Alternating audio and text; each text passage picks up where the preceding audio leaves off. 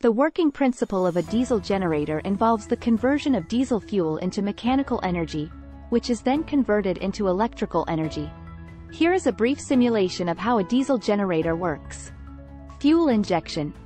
The diesel fuel is injected into the combustion chamber of the engine, where it mixes with air that has been compressed by the piston. Combustion.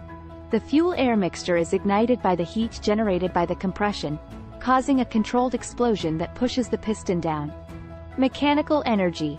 The downward motion of the piston is transferred to the crankshaft, which converts the linear motion into rotational motion. Electrical energy. The rotational motion of the crankshaft is transferred to the generator, which converts the mechanical energy into electrical energy. Voltage regulation.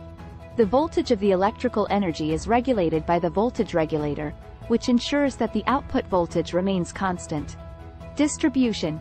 The electrical energy is then distributed to the load, which can be anything from a small appliance to an entire building. This process is repeated continuously as long as the diesel fuel is supplied to the engine.